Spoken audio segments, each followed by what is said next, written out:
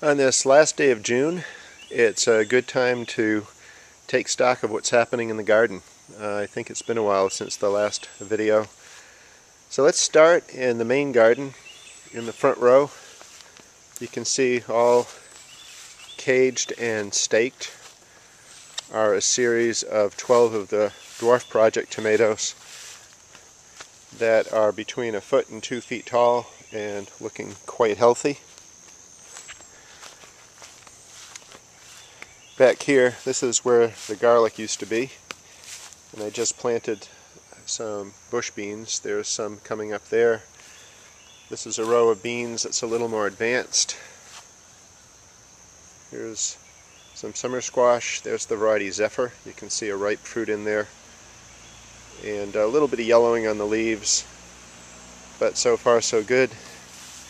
There's cucumber diva that's spreading through the potatoes and through the weeds. There's one row of potatoes, and there's a second row.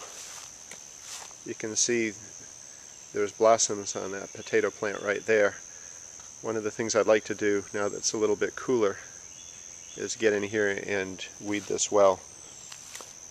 Back here is where the greens used to be, and I've now got indeterminate tomatoes.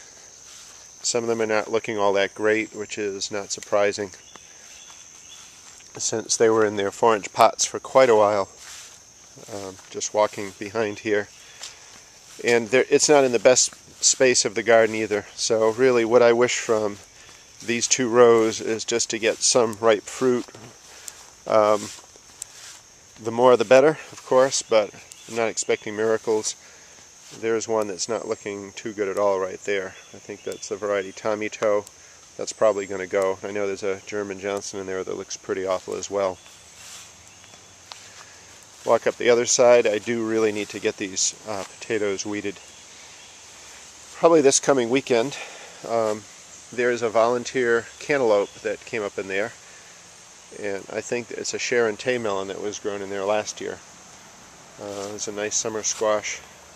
I think Slick Pick from Johnny's is that one that's ready to pick. Coming up the other side of the garden, here's the first row of bush beans we planted that we're now harvesting from. There's a row of basil that needs picking. Our blueberries, which I've been picking. So all in all, things are looking pretty good.